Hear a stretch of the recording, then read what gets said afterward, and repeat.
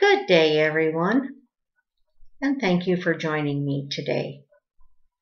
We have been doing a new study entitled Defining the Word Heart and Examining its Use in Scripture. This will be the second study, and if you'd like to go back and look up the video from the first one, we looked at the different definitions of heart. There are three parts of you that the word heart can refer to. You, the spirit, your soul, mind, will, and emotions, or your body. Sometimes it applies to your spirit and your soul together. We're all familiar with different verses that use the word heart. Create in me a clean heart. Out of the heart proceed evil thoughts and adultery, circumcision of the heart. That's Romans 2:29. You have obeyed from the heart, Romans 6:17. Every man as he purposes in his heart, let him give, 2 Corinthians 9:7. And Ephesians 5:19, singing and making melody in your heart unto the Lord. Those are just some examples of verses in which the word heart has been used. And in this session, we're going to keep it very simple. We're just going to take some of these verses and we're going to look at them. Plus, we're going to have our patriarchs helping us today. These little men, I call them my patriarchs. Hallelujah. They represent you. You, the spirit, you possess a soul, and you live in a body. Paul said you are three parts. I pray God, he said, 1 Thessalonians 5:23, your whole spirit and soul and body be preserved blameless unto the coming of the Lord Jesus Christ. So there are times, as we said, when the verse heart applies to the spirit of man. It can apply to the soul, your mind, your will, and your emotions. And a few times it even applies to your physical heart. Then there are occasions when the word heart applies to your spirit and your soul together. Peter talked about the inward man or the hidden man of the heart.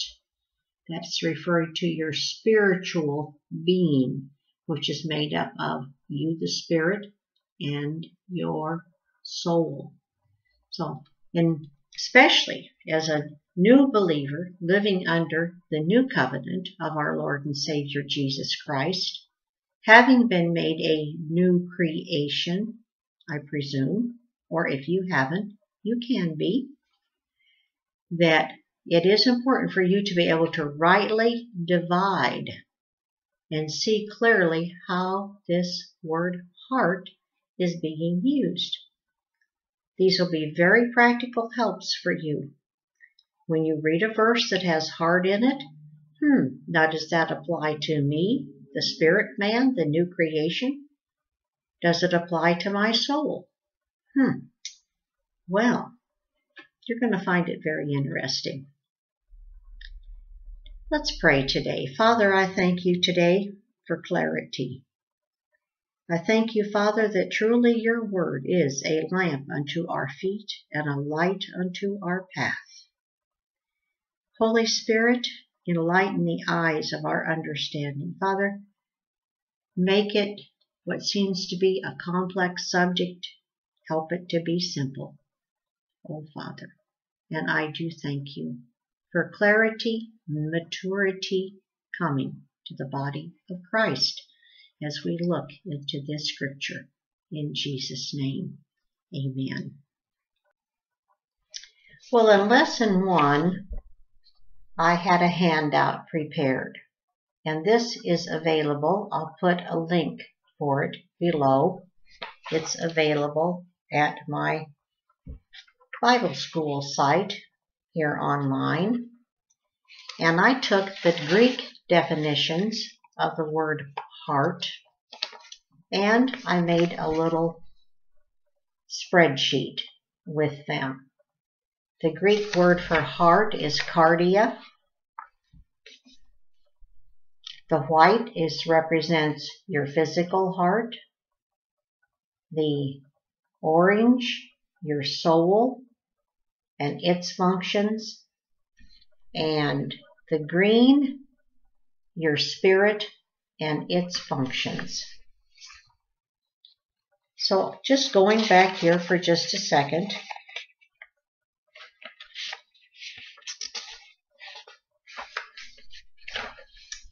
On this page right here, which was page 5 of last week's notes, this was a list of the definitions that you'll find in the grid. The word cardia, heart, refers to the seat of your physical life, your physical vigor, the outward you. Then we have the soul as the fountain and seat of your thoughts, passions, appetites, affections, purposes, endeavors, emotions, and desires. Whew. The understanding, your mind. So it's like the first definition that included your thoughts, your passions, your affections, and things. That referred to your entire soul. Then another definition, it was just your mind, your understanding. Then in another definition they gave for cardia, it was your will and your character. Then we have a couple here that refer to your entire inward man, spirit and soul. The middle, central, or inmost part of you. Your entire mental and moral activity. The hidden springs of your personal life that influence the whole circuit of your action. I thought that was very good. Your entire mental and emotional activity, which is a hidden spring on the inside of you that influences the whole circuit of your action, everything you do. That's what the verse says. Out of the heart, comes life, the inward springs, life or death. Then we have the definition. It is the seat from which divine influence makes itself known in those who are born again. It is the residence. This is talking about you, the new creation now, where God exerts his divine influence from in your life. It is the residence of faith. So this is telling us faith in this particular instance doesn't have its seat in the mind, but in the new creation. The hidden man, the real man, spirit and soul. Then we have the seat of grief, joy, perceptions, thoughts, reasonings, powers, and imaginations. That a lot of that is the mind and your emotions. Your soul. Reading through these definitions, I realized how complex our soul is. That's why, again, it is so important just to get a few tips here on understanding why we need to be able to discern which part of us the word heart is referring to. In Greek, it's the same word, cardia. But in its application, it can apply to you, the spirit, you, the soul, to your body. It can apply to your entire being. It can apply to your physical heart. So let's begin and look at some verses now. 1 Thessalonians 5:23 that we've referred to before, Paul writes, I pray God your whole spirit and soul and body be preserved blameless unto the coming of the Lord Jesus Christ. You are a spirit. You possess a soul, mind, will, and emotions, and you live in a body. You are a triune being like God, Father, Son, and Holy Spirit. You are spirit, soul, and body. Now let's just for a minute look again at the definitions so that you can actually see them. And I've simplified them, made them very simple this time. Boiled it all down, I guess you could say. I'm cooking in my kitchen again, stirring into cooking and a boiling. So here again we have our definitions, but boiled down. The Greek word is cardia. It can mean your physical heart, the vigor of your physical life, outward you, your body. It can mean the center and seat of your spiritual life, the inward you, the real you, the spirit and soul.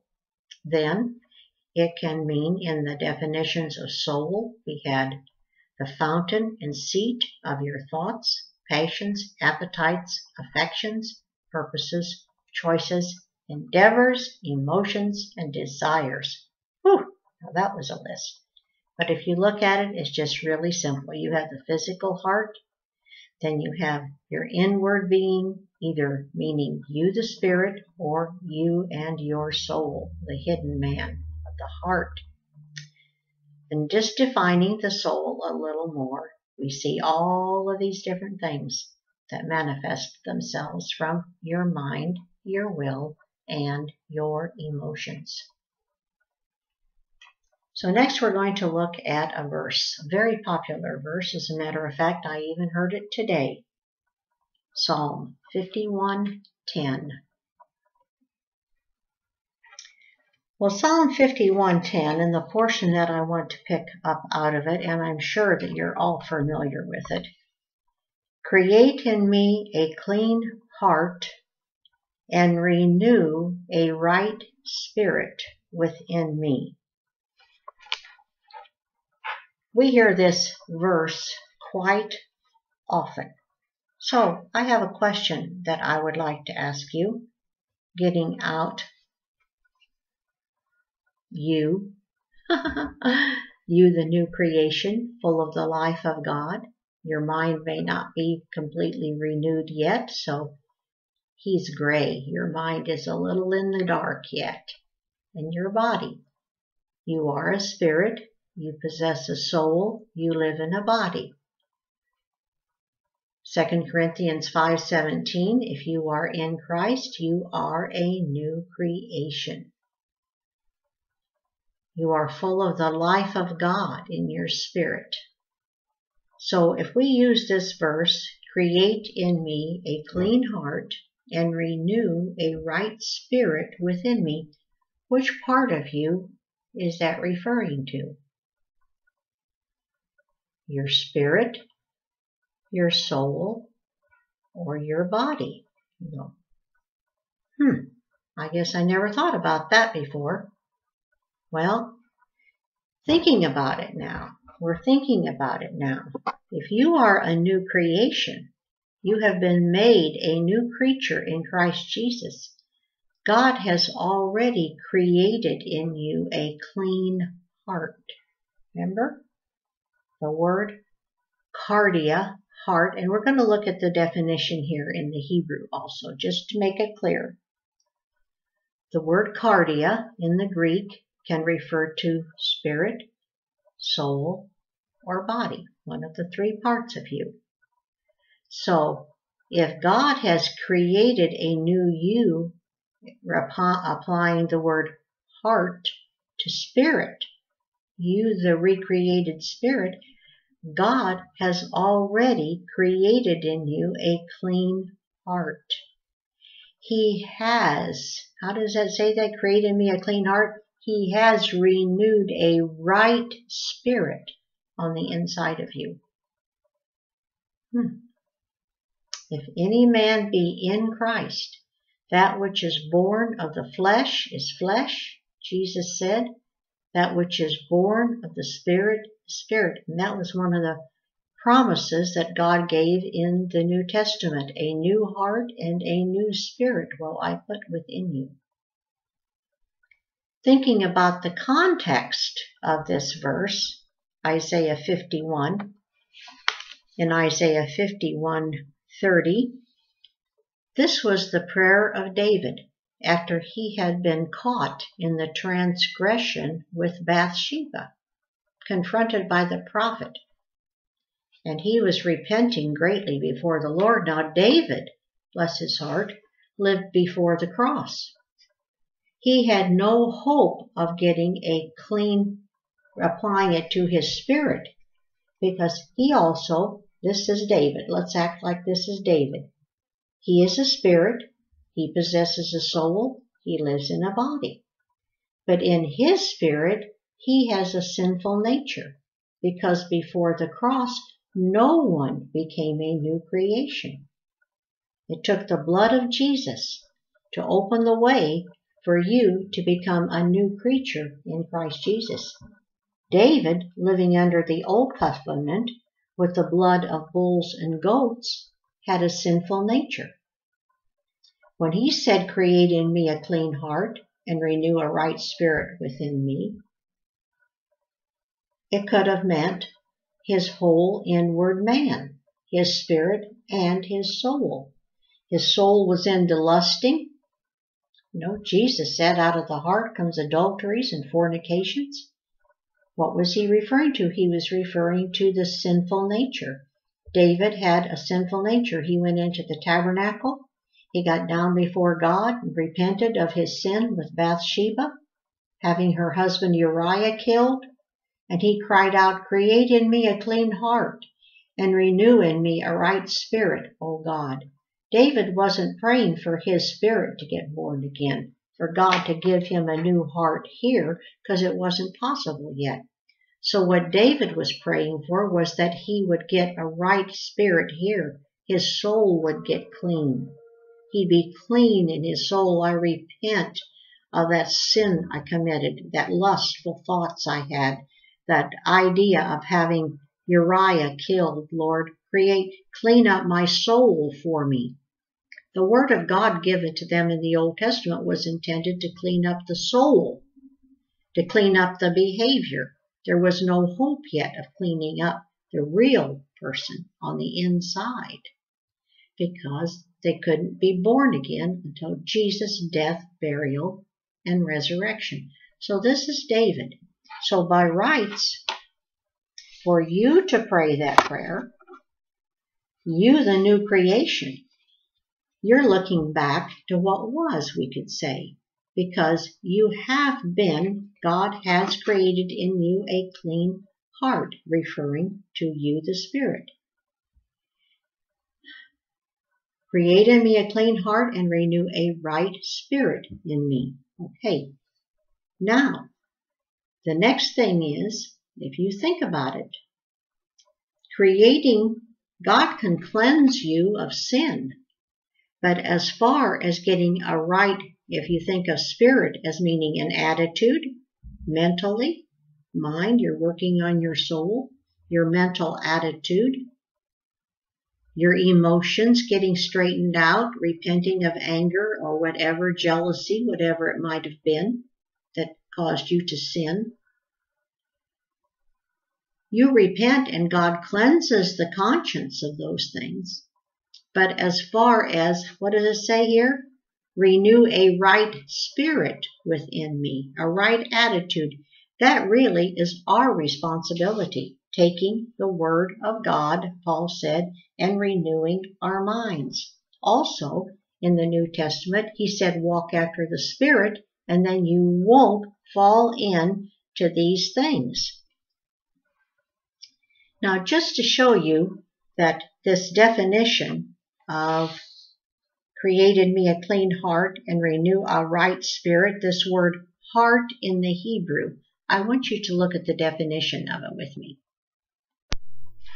I thought it very interesting when I looked up this word in the Hebrew, that the first definitions that came up had to do with the mind.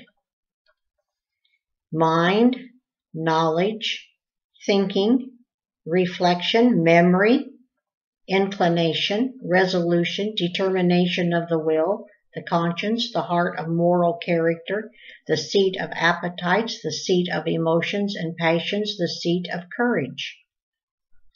So we can see that this Hebrew definitions all apply to the activities of the soul. If you go back to the beginning, to the definitions that we had of soul, the activities of your soul, the seat of your thinking, your moral character, your appetites, emotions, passions, your knowledge, all of those were definitions for the soul that were given under soul. So it was interesting here. David wasn't asking God to take away his sinful nature. He was asking God to clean up his soul. That's where the trouble was at. Again, David, it wasn't possible for him to get the new nature yet. Here we have David. He's praying, God, create in me a clean heart and renew a right spirit within me. He wasn't praying to get born again. He was praying for his soul to be cleaned up. His, what is it? Mind, knowledge, thinking, memory, passions, his mind and his emotions, his soul. He was praying for his soul to get cleaned up. Lord, clean me up. But then even with David, oh my goodness. You go through the Psalms, Psalm 19, Psalm 119, Thy word have I hid in my heart, that I might not sin against thee. Thy word is a lamp unto my feet and a light unto my path. David had departed from the word when he got into the sin with Bathsheba. So even in the Old Covenant, people that weren't born again, the word of God was the guide for the soul, just like it is for us today. As long as David stayed in the word, his mind, he will keep you in perfect peace, whose mind is stayed on thee. We talked a little bit about the importance of watching what's going on in your mind. So I just wanted to talk about this verse a little bit and maybe cast a little new creation light on it. You can pray the prayer. Many of you have prayed it, and I'm not saying don't do it. But I find that I don't pray that prayer much anymore. I know I'm a new creation. I live from that knowledge. And if I have issues in my soul, my mind, my will, my emotions, I get the Word of God and I give it a good scrubbing. I practice the fruit of the Spirit that's in my recreated spirit. Your spirit is full of the fruits of the Spirit, God's emotions. Patience, goodness, gentleness, faithfulness, long-suffering. Your spirit is full of God's emotions. And when your natural emotions get out of control, you are to take God's emotions, which are in your spirit, and harness your emotions. Sing to yourself in psalms and hymns and spiritual songs. Again, verse in Romans. Don't be conformed to the world. David conformed to the world when he committed that sin. He could have used Romans 12, 1 and 2 a little bit, I think. Don't be conformed to the world. Present your body as a living sacrifice to God, Romans 12, 1. And don't be conformed to the world, but be transformed by the renewing of your mind. God has given us everything we need. He has given us a clean heart. He has given us a right spirit in giving us the new birth. Now He's given us the tools we need with the name of Jesus, the armor of God, the new creation realities to deal with our soul. to renew our minds. He's given us the tools to keep a clean soul. He's given us the tools to keep a clean soul. He's given us a clean spirit. Now He's given us the tools to keep a clean soul, and that is our responsibility, to keep our clean soul, our soul clean. And then your body will stay clean. Your body may want to succumb to temptations. Thoughts enter the soul. Dark shadows are cast in there of sin. Well, then it's up to you, the new man within, to put on the Word of God, get your mind on the Word, and drive out or resist the darkness that's trying to overtake you by coming against your body. Come in the natural circumstances of life that we deal with. Things come at us every day. But you have been given a clean heart and a right spirit. And if you will start from there in dealing with your issues of life, if you need to repent of sin, just ask forgiveness from the blood of Jesus and get up and go on. From your position as a new creation, step in the identity of you, the new creation, not the identity of this person in Psalm 51 that once again needs to have a new heart and a right spirit created in them. See, the word create is very important in that verse.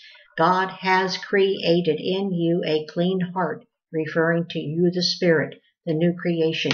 He has renewed a right spirit within you, and the right spirit that is within you is the Holy Spirit. You couldn't get any more right than that.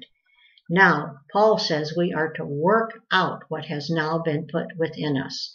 The clean heart and the right spirit are to be worked out into our everyday life, still while we're here on this earth. You know, this has been quite a little bit today already. I think this has been a good crack. I may do one more verse and then we'll stop for right now. I'm going to go over to the New Testament now and pick up a New Testament verse.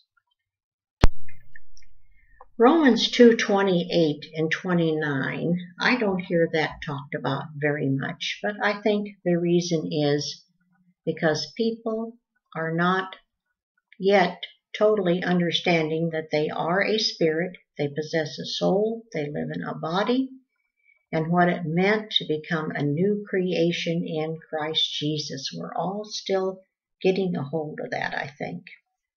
But here in Romans 2:28 and 29 it reads, "For he is not a Jew, which is one outwardly, neither is that circumcision, which is outward in the flesh. But he is a Jew which is one inwardly, and circumcision is that of the heart in the spirit, and not in the letter, whose praise is not of men, but of God." It's interesting, Paul himself was a natural Jew, and he had experienced outward circumcision in the flesh. Yet he has come to understand that the true Jew is one who's had a circumcision of the heart, and then he defines what part he's talking about, in the spirit and not in the letter. Paul is speaking of the new birth here, that the true Jew, he calls him, is one who inwardly has become the new creation in Christ. Well, let's dissect this verse a little bit more now. Slowly but surely. Amen. So here we have, let's take this man here who is a Jew outwardly. The Jewish person, let's say under the Old Covenant, who is a Jew outwardly in the flesh. He's been born of the seed of Abraham. Now, it's not talking about him inside. It's talking about him outside. Paul says, in the flesh. That this man has been circumcised the 8th day according to the command of God to Abraham to enter the Abrahamic covenant, Jewish babies that were born of the house of Abraham, the family of Abraham, were circumcised in their flesh of their foreskin on the 8th day. Paul now is telling us.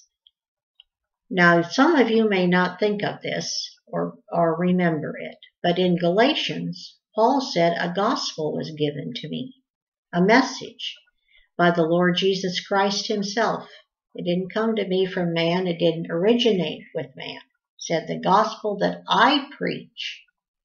So here in Romans 2:28, we hear Paul preaching the gospel that was given to him by the Lord Jesus Christ. Such a thing has never been heard before. Circumcision of the heart? What is that? Well, Paul is contrasting it now to the outward circumcision in the flesh, to the circumcision of the heart. Circumcision of the heart. See, you didn't know it, but when you were born again, you underwent a circumcision. The old nature, the old things passed away.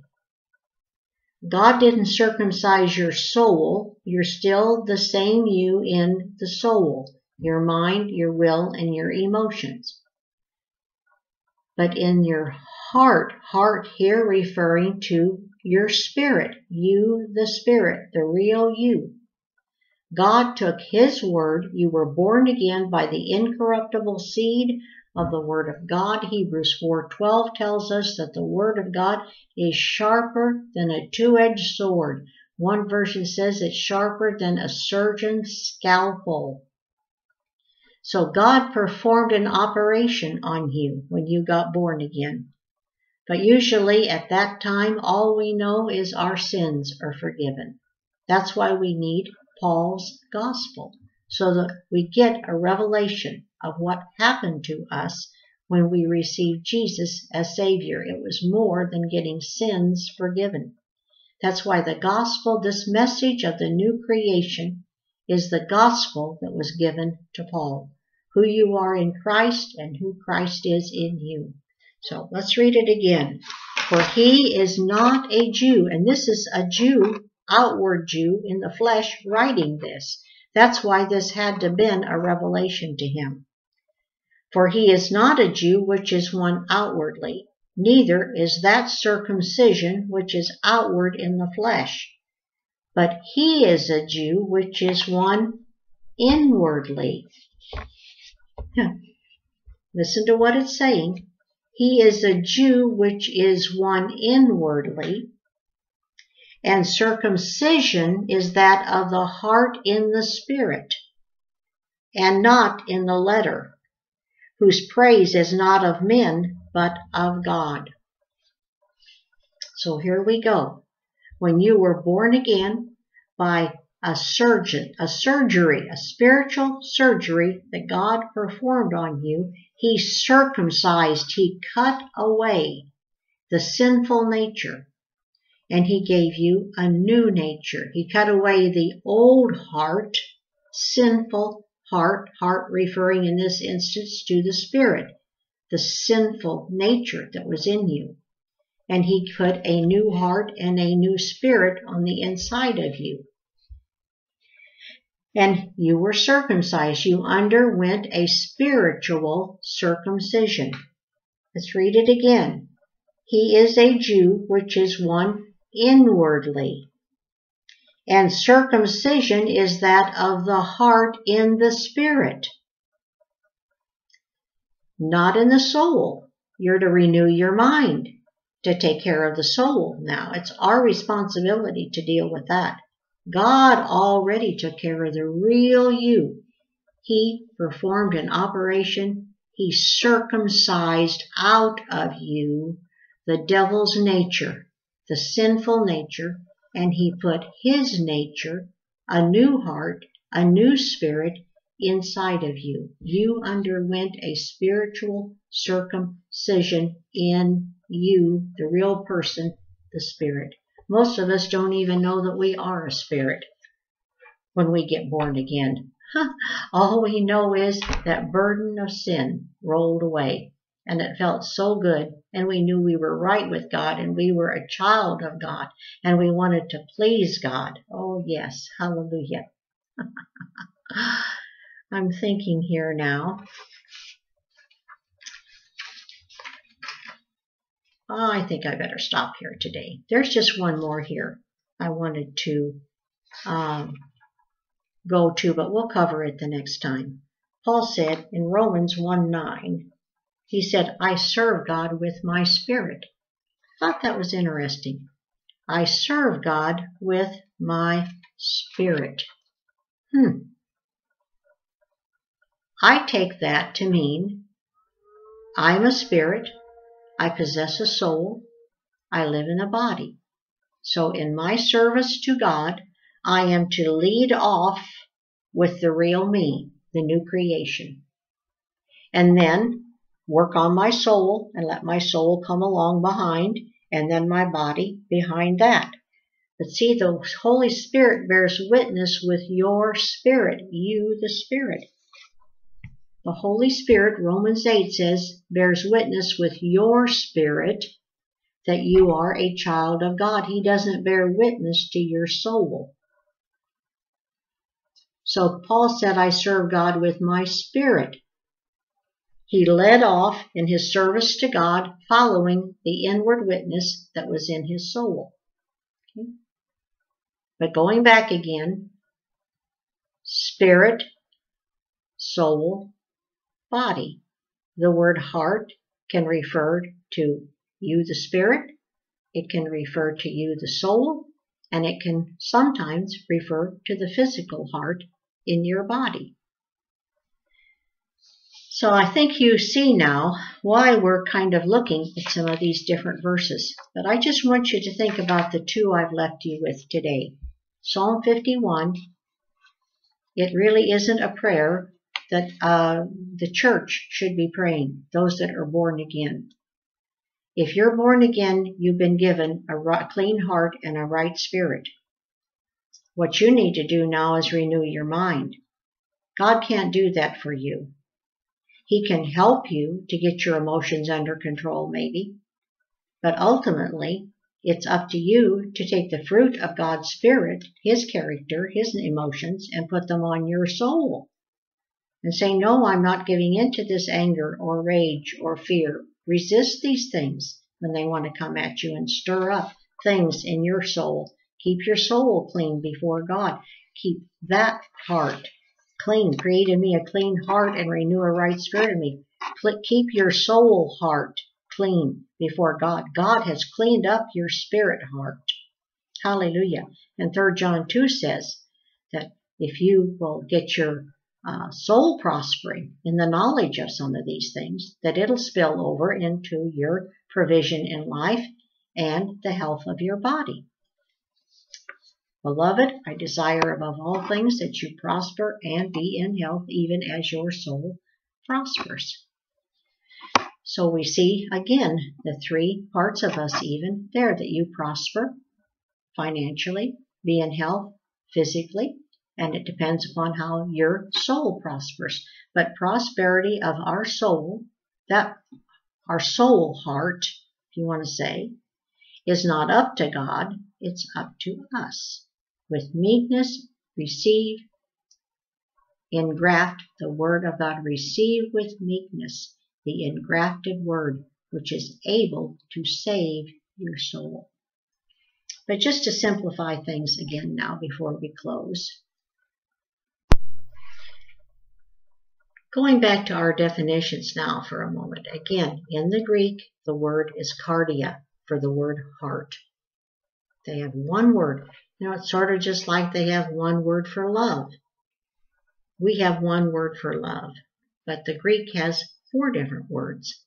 Well, here they have one word for heart, and it has all these different meanings. 1 or 3 basic different meanings. The physical heart in your body, and the center and seat of your spiritual life, your inward being, the inward you, your spirit and soul together. Then it can also mean just your soul or just your spirit. But again, just outward and inward. Heart outward, meaning your physical heart. Heart inward, meaning your inward man. The hidden man of the heart made up of the spirit and the soul. And then you have to determine, the way it's used in Scripture, is that word heart applying to me, the spirit, or to my soul, or both? So we're digging around in this. This is just more of a little, for the technically inclined, I guess I would call it. For those of you that just want to go a little deeper in, I thought about these things for years, and it's always kind of troubled me. I sit in services, and I hear different verses come up as they're being taught or preached about. And I guess because of the years of study that I have done in spirit, soul, and body, a lot of times I want to jump up and say, if you would clarify what part of me the word heart you're using is applied to right now, I could get a lot more use out of this scripture you're preaching. When the word heart is clumped together, meanings can mean the spirit, can mean the mind, the will, the emotions.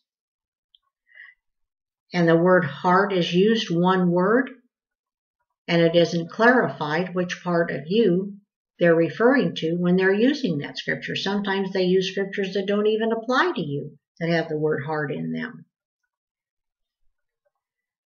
So that's the reason that I have wanted to do this study on heart. I know it's a little bit more technical than the simpler things and more practical teachings. But if you can labor with this just a little bit, put a little time into it, you will see the benefit. And you will be able, when you're sitting in a service and you hear a scripture used that has the word heart in it, you will be able to discern, first of all, does that scripture even apply to me as a new creation? And then, if you sense that it does, or it appears that it does, then you say, well, now let's see, what part of me is that word heart in this verse referring to? Is it referring to me, the spirit, or is it referring to my mind, my emotions, my will? What part of me is this verse addressing? Oh my, it's very helpful. It will help you grow. It helps you grow up. It helps you grow in strength. It helps you grow in discernment. Hebrews 4 talks about, well, Timothy. Paul wrote to Timothy, he said, study to show yourself approved so you can rightly divide the word of truth. So these two verses I shared with you today, I've had several more that I had prepared. But I think that this is enough today to get your head all in a tizzy. In Romans 6:17, Paul says, you have obeyed from the heart. That's interesting. We'll talk about 2 Corinthians 9:7, as every man purposes in his heart. It's interesting. And the multitude of them that believed were of one heart and one soul. That's a good one too. Ephesians 5:19, singing and making melody in your heart unto the Lord. You know, a lot of times when I talk to you about you can be in church and your spirit and your body's engaged in praise and worship, but your head's off someplace else. The reason that I think about that is because I thought all these verses through, and I've decided what part these different words are applying to. And it helps me to get myself together in unity and be as one before the Lord, one in purpose, Loving the Lord my God with all my heart, soul, mind, and strength. And that is a very interesting verse right there too. Each one of those words is a different word in the Greek. Heart, soul, mind, and strength. Hallelujah. Here's another interesting one we hear a lot. Matthew 5:15-19. Out of the heart proceed evil thoughts, murders, adulteries, fornications, thefts, false witness, blasphemies. That doesn't apply to you as a new creation. Not to your heart. Now your soul may be unrenewed yet, and some of it's coming out of there. But surely I hope not murders and thefts and adulteries. I hope you progress beyond that. But as far as out of your heart, this word heart here does not apply to you, the new creation. It applies to if you want to apply the verse, apply it to your soul. But honestly, it doesn't apply to any part of you, if you want to just get right down to it. Jesus was speaking here before the cross. The people that were in this state right here, that's all that could come out of them. Now, I was thinking about Mary and Zechariah and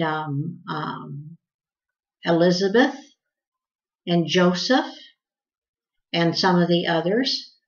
And I said, Lord, how does that verse out of the evil heart, adulteries and fornications? I said, Lord, they didn't do that. They were right before you. He said, because my word governed their soul. So what was in their spirit, the sinful nature, didn't manifest in their lives, even though Mary had to be born again, just like anybody else. In the upper room, she was there on the day of Pentecost. It specifically mentions Mary, the mother of Jesus. She had to be filled with the Spirit also. But the Word of God, they were obedient to the Word of God. They had a clean soul before the Lord, even if they weren't born again. So that verse there doesn't apply to them in particular. But most of the people that Jesus was referring to, that does apply to them. Out of the heart, he was trying to get them focused on what was going on in here, in their hearts that they needed. He said to Nicodemus, you must be born again. Nicodemus says, how can that be? I can't go back into my mother's womb. All Nicodemus was thinking about, the outward part, the flesh. Jesus was talking all the time to get them to focus that there's an inward part of them. And that's the part that needed cleaned up. That's the part that needed him. That's the part that needed to be born again. That which is born of the flesh is flesh, Jesus told Nicodemus. That which is born of the Spirit is spirit. Hallelujah. So I thank you for your patience as you let me work through this. This is the first time I've really attempted to wade into these things that I've thought about for many years, and to actually put them in a form that I could begin conveying them to others. Hallelujah. It'll set you free in a lot of areas if you learn to discern which part of you the word heart in a verse is referring to. And you'll start sensing those different parts of you and how they're to work and what you're to do with them. I guess that's how I would sum up my purpose in doing this. Father, I thank you today. Oh, Father, make it plain where possibly I haven't. Just open the blind a little bit, Father, and stir up their curiosity. This is rather interesting. Sounds confusing, but interesting. I think I'll think about this a little bit. I think I'll look into it. So, Father, I thank you that it's not by might or by power, but it's by your Spirit. And Lord, just as you instructed me over the years, and how this scalpel of your Spirit works in rightly dividing the word and applying it, Father, the word heart. Oh, Father, help us to know ourselves and to know your word and what part of us it applies to. And Father, I thank you for it. In Jesus' name, amen. Well, join me in the next session. I'm not maybe going to do a whole lot of sessions on this. Just introducing the subject to you, stirring up your pure minds, I guess I would say, going over a few verses and getting you started. And from there on, we may touch on it periodically, but I'll give you something else to pursue. Check in later. God bless you all today.